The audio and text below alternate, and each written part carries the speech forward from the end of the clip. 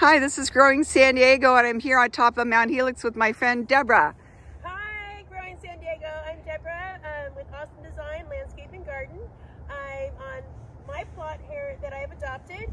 I started here with a donation from the Xerces Society for native plants. This is Habitat Restoration Day, and we've got a lot of weeding to do, but we've got a lot of things that are growing. It's very exciting. I'm going to show you my first bloom. I adopted this plot in November of last year, and this was some 2-inch plants that were given to us from the Xerces Society, and here is our first bloom with the monkey flower. We've got Cleveland sage, we've got native milkweed, we've got some manzanita, we've got a lot going on here, and we have a lot of weeds. So I got to get back to work. Thanks. Thank you.